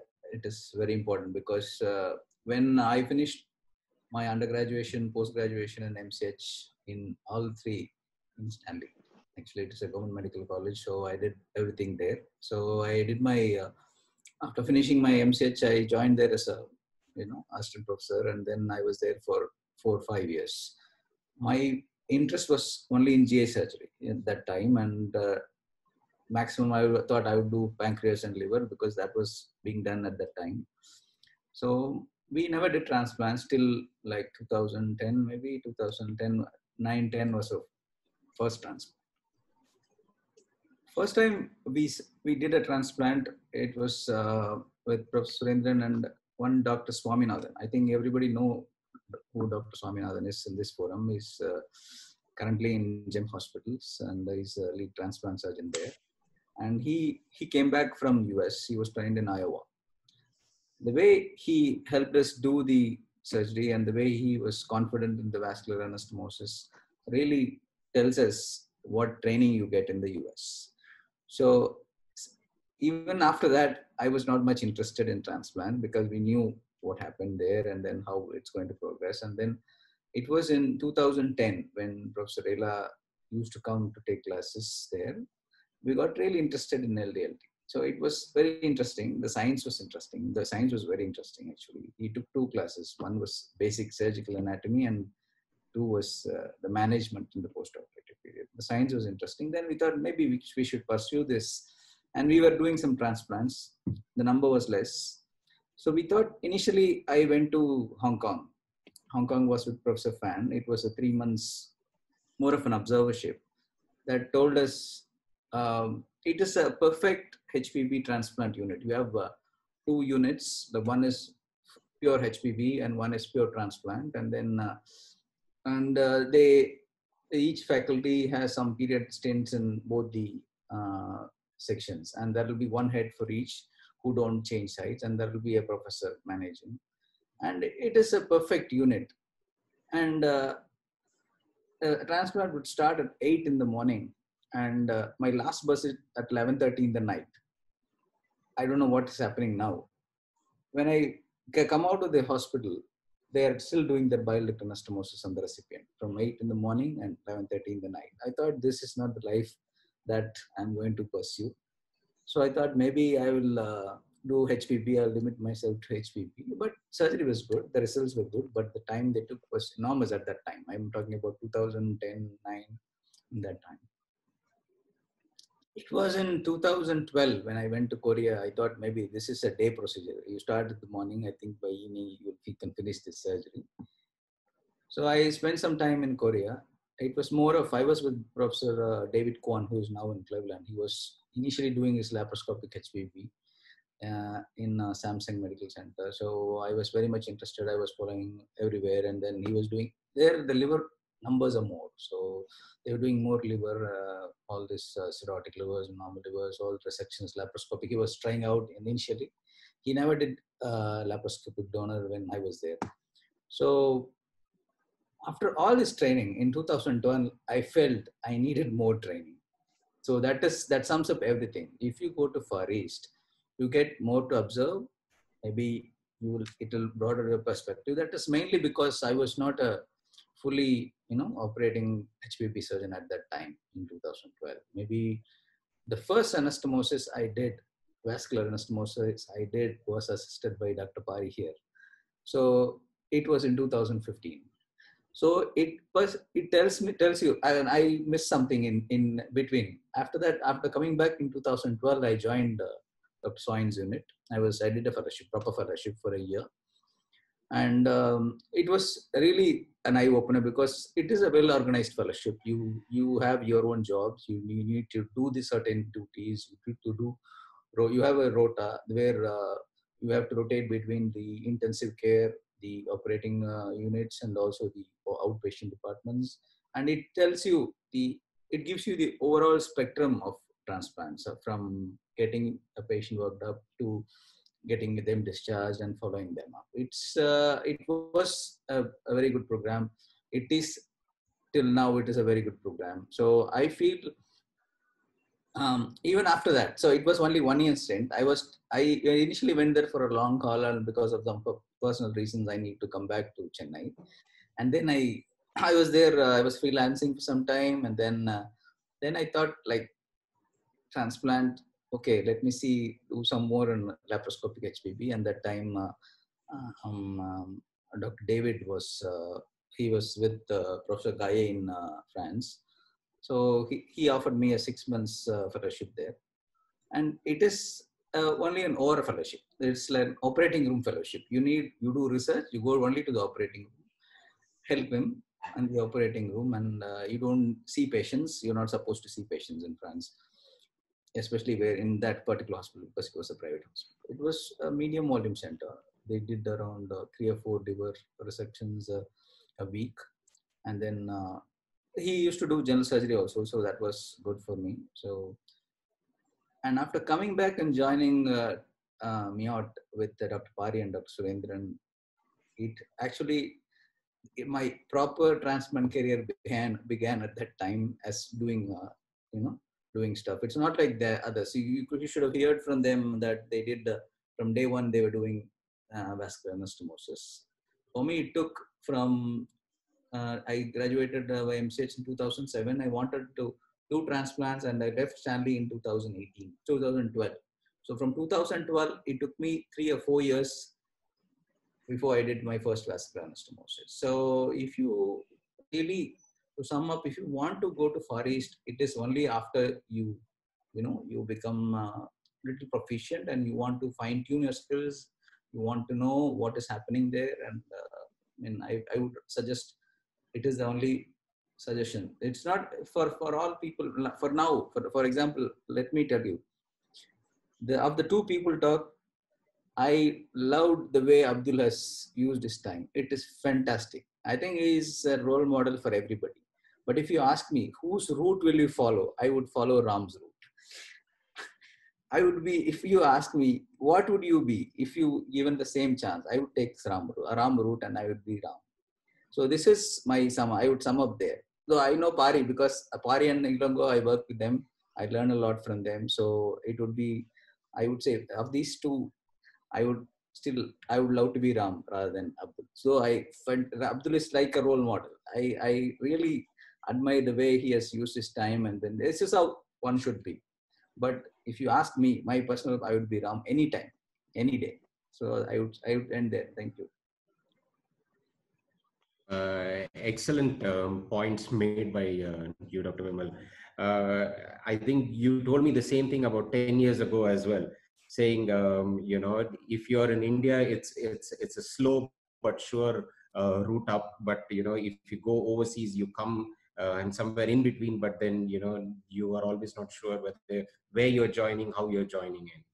And the other important point, which I think is also a take-home message, is that the Far East is mainly to fine-tune and to observe after you are a proficient transplant surgeon yourself. Ashwin, if I can just interrupt, yes, can we get Professor in here and Dr. Vinay? Ilango, are they there on the online? Yeah, You can have, and if you have something more to say, Ashwin, carry on. But I'll be glad if they come in as well, chip in. sure. I just wanted a few words from Dr. Vinay Kumaran, who's also in the audience, and then I'll have a quick word with Prof if he's free, and then maybe he can also. Yeah, I'm free as well. Let Vinay say something. Oh, excellent, Prof. Thank you so much for joining in. Yeah. Good evening, Prof. Good evening. Good evening. Hi. Hi, everyone. Sorry I joined quite late in the middle of clinic. But when I came to the US for a fellowship, there was no training in India for liver transplant, so I had no options. And when I returned from here and joined Gangaram in Delhi, I had learned how to look after sick patients, but I did not know anything about how to do a living donor liver transplant. So I basically learned how to do a transplant in India, not in the US. And I can tell you that the fellows I have trained in India are better trained than anyone I'm training over here. So in this day and age, I don't think there's any reason for anyone to go abroad for a transplant unless you're thinking of moving there, or you want to figure out DCD, or you want to figure out deceased donor transplantation. But realistically, there's no reason I can think of to go for an inferior training compared to what you get in India.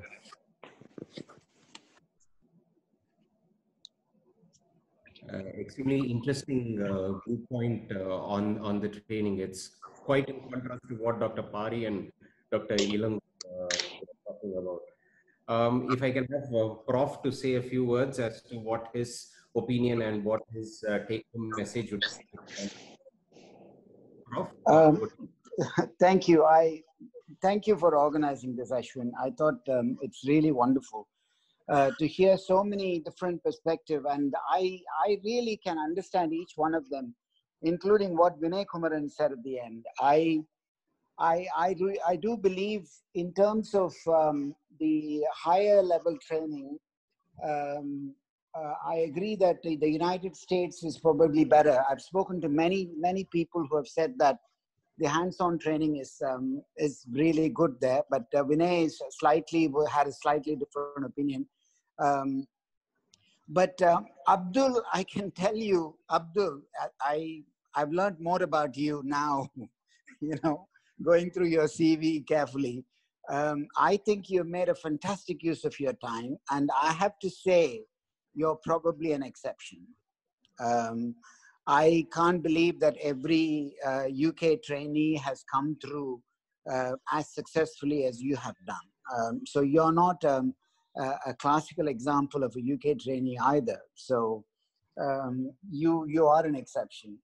I loved Vimal Raj's comment. Actually, he said everything that was true about going to the Far East. Far East, you go there when you're a very seasoned transplant surgeon.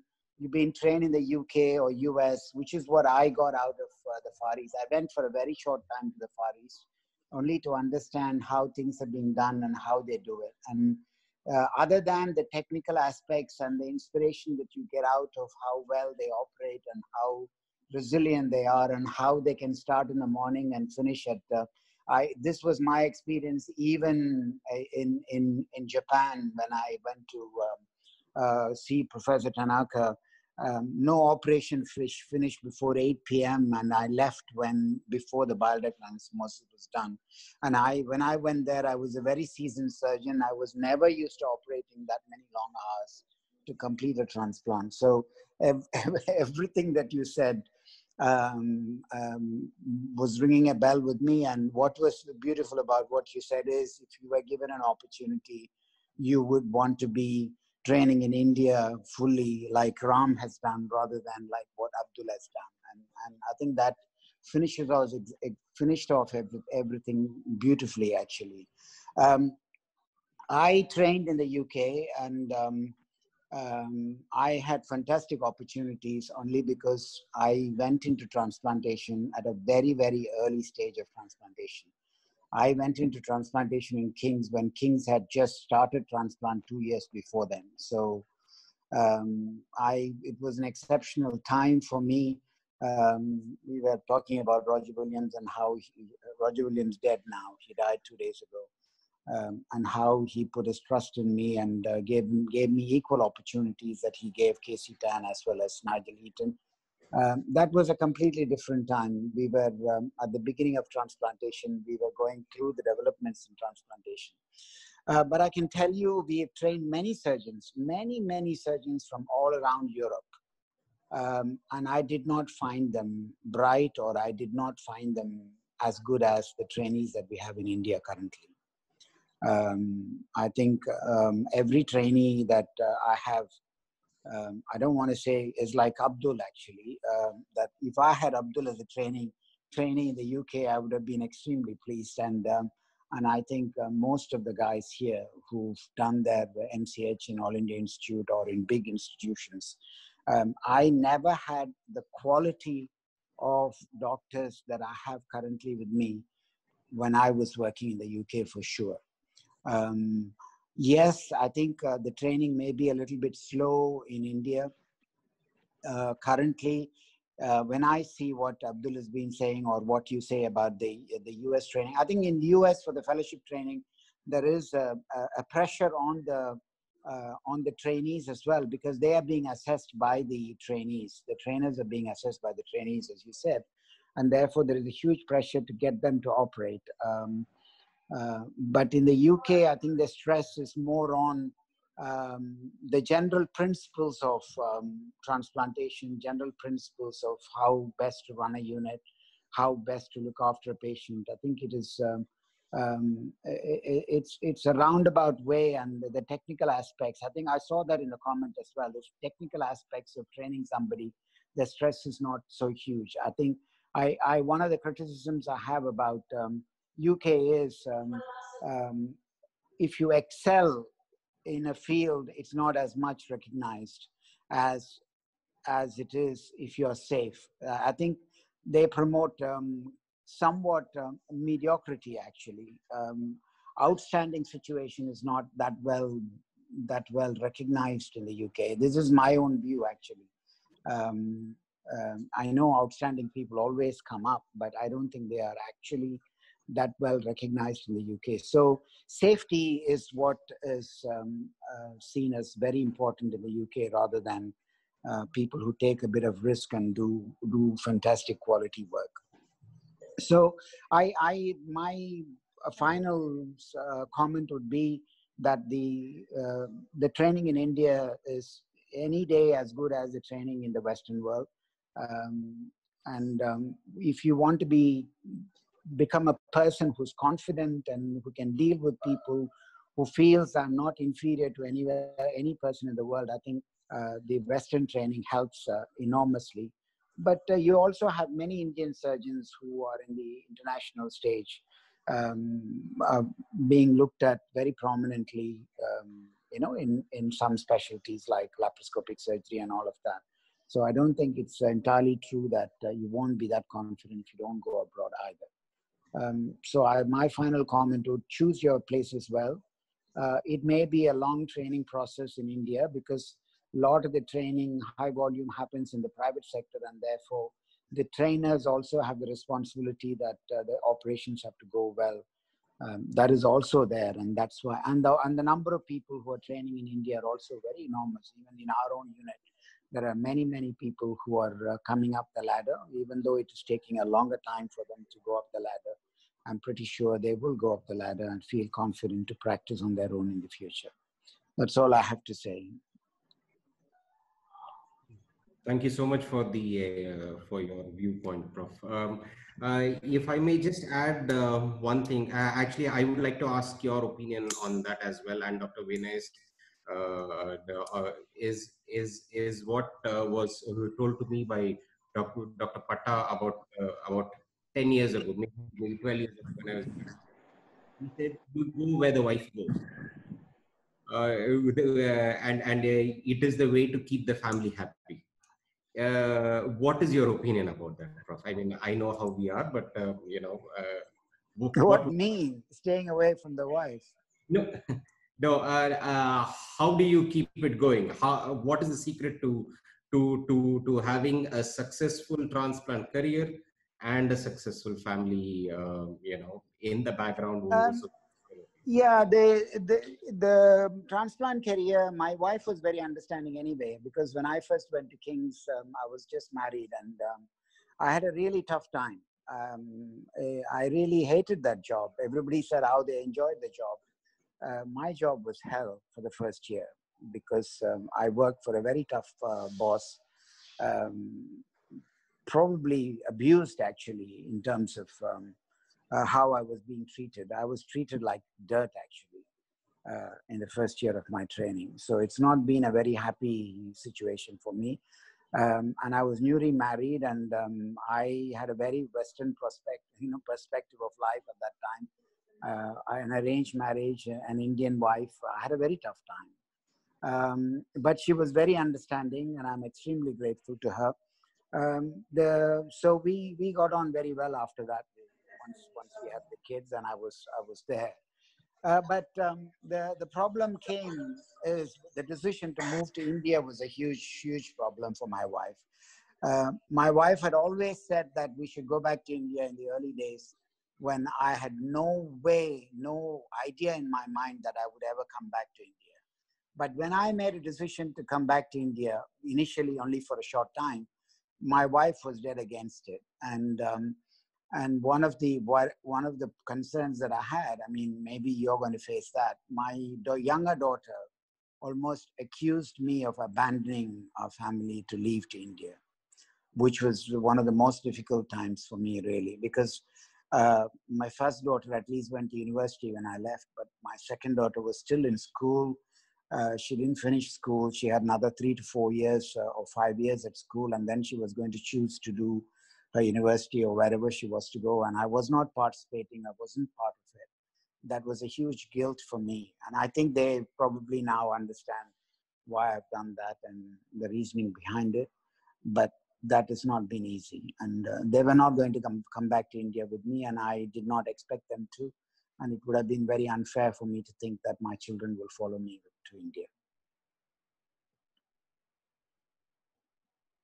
Thank you, Prof. What about you, Dr. Vinay? You seem to be taking your family from the US to India, and then India back to US. His family taking him is the other way.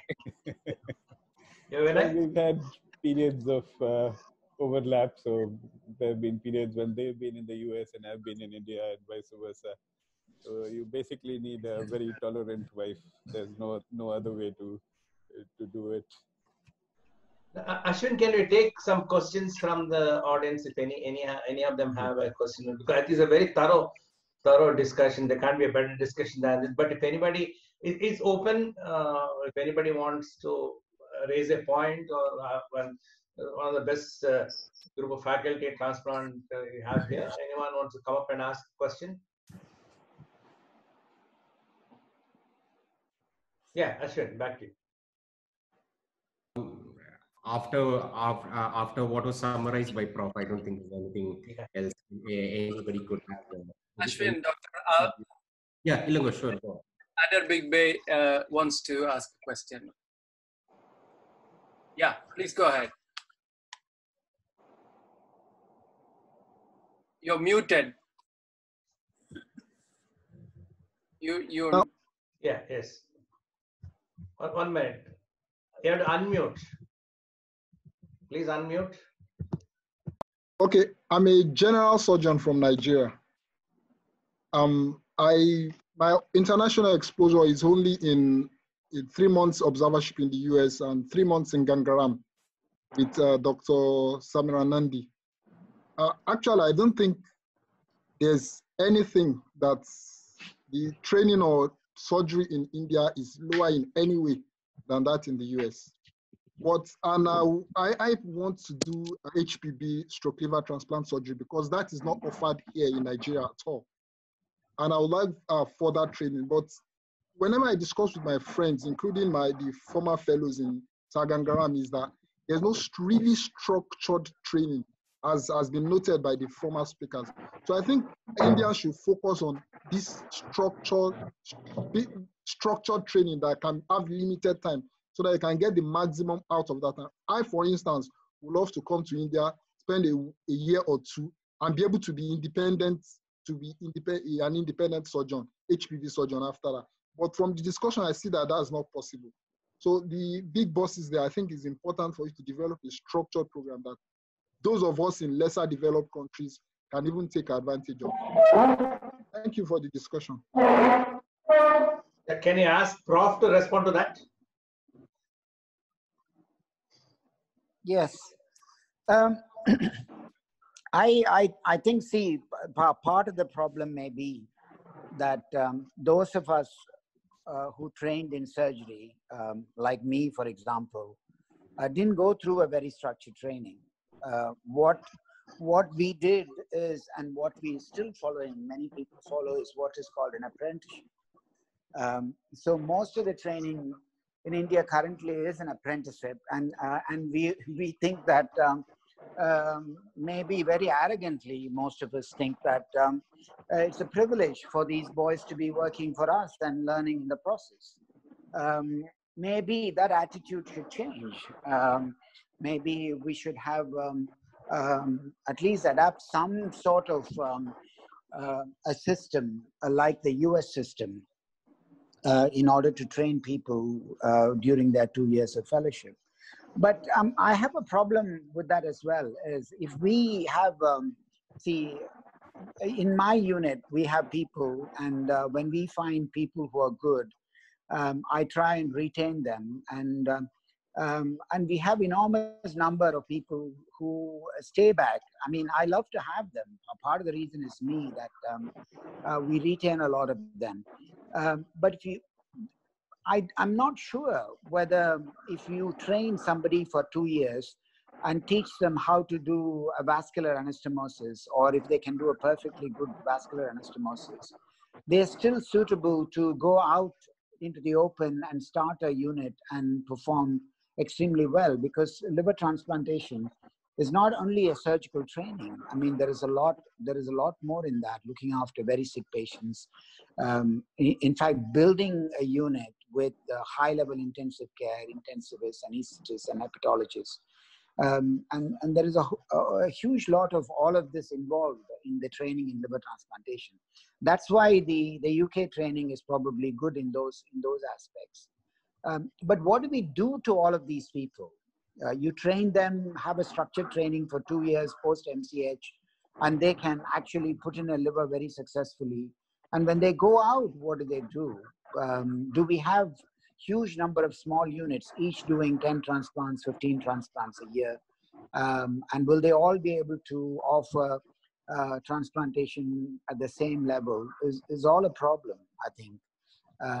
I think currently it is probably better that any unit that starts transplant at least does about 50 liver transplants to sustain themselves and to train. Maybe I'm wrong, but I feel that if we have many trainees like that and we let them go after 2 years being able to operate, many of them will fall out and won't be continuing in transplantation. So that is a problem. So it is important that we, after the 2 years of training, they go into a sort of an apprenticeship at a junior level, as a consultant level, and help to run much larger units. And in that process, they continue to learn. So it took 12 years, Abdul said, for him to train in a higher level training. And maybe 12 years is not necessary. I do believe 2 years is definitely not enough. Dr. Mahesh? Yes, sir. Hello. What is your question? Yes, sir. I have 2 questions, sir. I'm an MCH first year resident, sir, from Tanjavur Medical College. So first question is, how should I prepare myself to get eligible to transplant fellowship both in India and UK, sir? The second question is, if I'm taking liver transplant as my career, should I give up entire luminal GI surgery? should I restrict only to liver transplant? Is it possible to is it possible to do both liver transplant and GA surgeries? Thank you, sir. So Ashwin, you need to direct the question to the appropriate. Ashwin, you need to answer the first question. How does one prepare himself to become a trainee for liver transplantation? You answer that. I answer the second one. Okay, Prof. Sure. It's like this. Now, the aim of this talk and the debate is not to give you algorithm, like I said earlier, but what you need is an intent. It is not a short game. It is a game for life. It's like what once Dr. Vimal told me. It is like holding on to a tiger's tail. You catch it, you can't leave it. And if you leave, it's rather unlikely that you're gonna go anywhere else. And it might help you with other HPV surgery and all that. But once you decide liver transplant, you need to stick by it. I mean, that is the first thing. You need to have intent. And more important than intent is that you need to be persistent. You need to work on it. USMLE is not a short time goal. So is USMLE, like what Abdul showed, is not a short time goal. Even in India, it's not. I mean, really speaking, 4 or 5 years you work in a unit, you're still at a junior consultant level. So it is not a short-term goal. You need to invest in it for life. Probably. Yeah, you were asking about whether you can remain a luminal surgeon after training in liver transplant surgery. Wasn't that the question? I would have loved to be a general surgeon, really, even though I was a liver transplant surgeon. But once you gain prominence, I think you will get labeled. After that, I think it's very difficult for you to be considered as a luminal surgeon, I think. I mean, it depends on how successful you are in the field of liver transplantation. I told you, I think in my talk, I mean, I was, in fact, in King's, I was an HPV surgeon in charge of HPV surgery, not liver transplantation. My interest for over 5 years was building pancreatic surgery in King's College Hospital, but not one person in India would recognize me as a pancreatic surgeon. So you will be labeled, and it's impossible to continue to do. I mean, even today in India, I see that if somebody has a hepatocellular carcinoma, they will go and see an oncologist and an oncosurgeon, a cancer surgeon, because the specialization in India has gone in that route. A cancer surgeon knows better about HCC than a liver surgeon. So this is a fight that you'll have to put up, even though you have trained in MCH gastroenterology and you believe you're a very good luminal surgeon. Once you get into HPV and transplantation, you might be labeled as an HPV and transplant surgeon by your own colleagues in luminal surgery, and you may not be able to continue to practice. But who will stop you if you are successful there and want to continue to practice?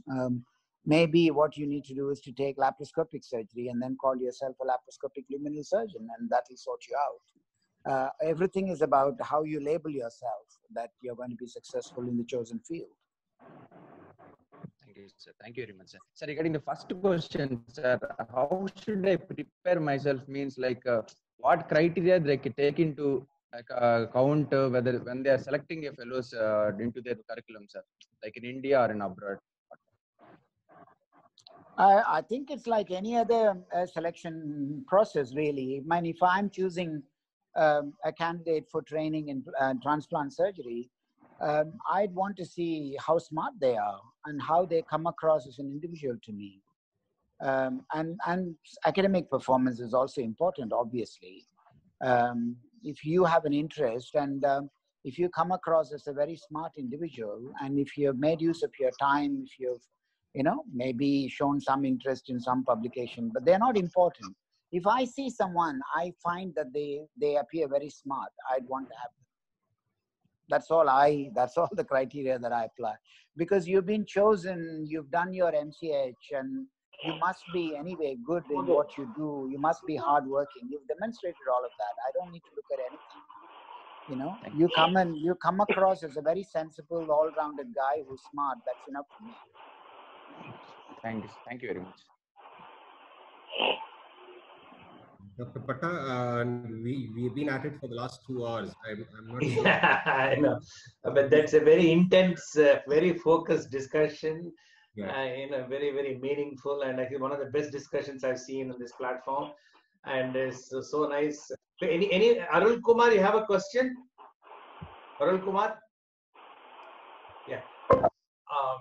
If there are no more questions, I think it's been a wonderful session, and thank you so much, Ashwin, to bring so many luminaries together and get it whole thing in the right perspective. I think it's a very, very useful discussion to all the members of Learning General Surgery. Yeah, I thank everyone, and back to you, Ashwin.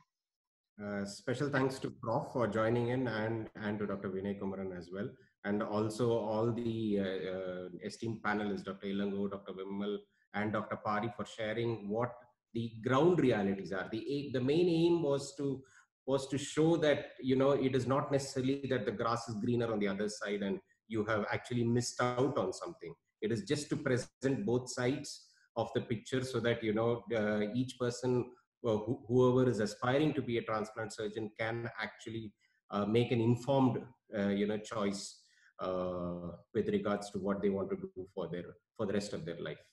I would end the debate with this. Is there any further comments from Dr. Patta? Yeah, fine, that's fine. What will be your next program, the agenda, and when is it likely? So the next talk is to take this further. Like, you know, one of the main points which was raised was LDLT versus DDLT in India, and, you know, having training of DDLT or in the West as compared to LDLT here. So we're going to have a talk by one of my surgical colleagues, Dr. Shetty, who's going to speak on LDLT versus DDLT and how we are doing with it. It'll be on Friday at 8 p.m. Thank you. Thanks, everyone. And I think we had a very, very fruitful evening. Thank you. Thank you very much.